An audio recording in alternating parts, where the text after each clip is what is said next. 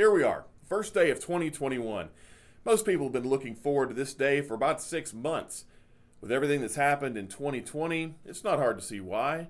Coronavirus, a contentious election season, social upheaval, and the continuing polarization of America have all wrecked peace of mind for a lot of folks. Today we're going to look at a couple of verses from the Bible to give us some encouragement for this new year.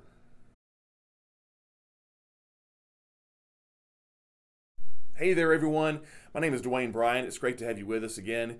If you like this video, please consider hitting the subscribe button, and if you click the bell, you'll get a notification by email every time I post something new.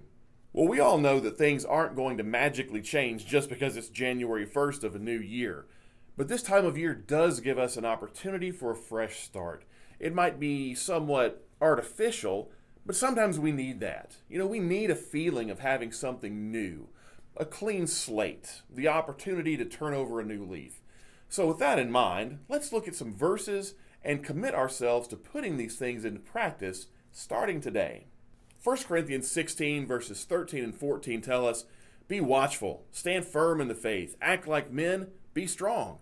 Let all that you do be done in love." Well, this is important advice for all of us. We might be tempted to think that we've got it bad right now. But I don't think there's anything that we could point to as a problem area that the early Christians didn't have it worse. We might think of coronavirus endangering small businesses, but social pressure did this for Christians regularly in the first and second centuries. We might think of criticism of Christianity in today's world, but at least we're not accused of the same things that early Christians were. You've got incest, cannibalism, posing a danger to national security. Well, we still live in a country that mostly respects Christianity. In the first century, Christians were seen as dangerous, weird, and subversive. So let's keep our blessings in mind, and let's think about what the Apostle Paul said. First of all, he said, be watchful. There are agents in our culture who will try to sabotage biblical Christianity.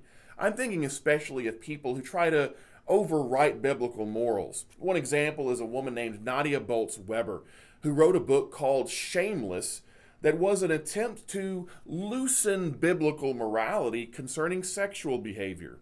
In her view, almost anything goes, at any time, with anyone, as long as you're not hurting anybody. Well, we could look at other things written by progressive Christians like a man named Brian McLaren that basically ignore Scripture entirely unless it just happens to be serving your purposes. So there's no shortage of people trying to undermine biblical Christianity in our world, and we have to be watchful. Now, Paul also says, stand firm in the faith. If the Bible is truth, then anything that disagrees with it is a lie. And we have to take all of it. It's not like a Chinese buffet where we can just take what we like and pass over what we don't. It's not just the truth, but the complete truth, relevant for every time, every age, and every person. The Bible calls us to stand firm for this truth. So we should do it. Then the Apostle Paul says, act like men, be strong. Christians have to be a people of strength and conviction. It's this conviction that transformed the Roman Empire. It brought an end to infanticide and elevated the status of women in the ancient world. In the last 2 centuries, Christians were at the forefront in bringing an end to slavery, and it continues to offer hope and transform lives today. A weak Christian is not going to help bring the kind of change that our world needs. So, we have to be strong. Finally, Paul says that whatever we do should be done in love. Now, we don't behave like Christians to earn favors from God or obligate Him or other people to do something for us. We should be altruistic, always looking to benefit the lives of other people wherever and whenever we can. This might mean sharing the gospel with them. It might mean giving them a phone call because they've been lonely during quarantine. It might mean encouraging them and telling them that they're still loved, maybe even when they're saying goodbye to someone for the very last time.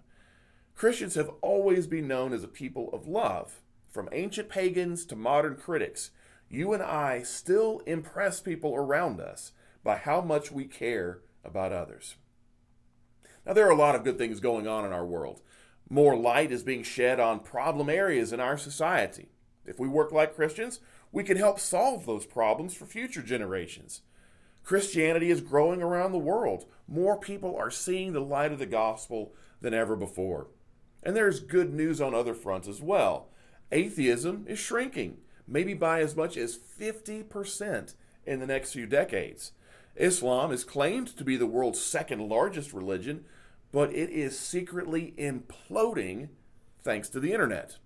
So, everyone, make 2021 a great year, and you can if you'll be watchful, stand firm, be strong, and do everything in love.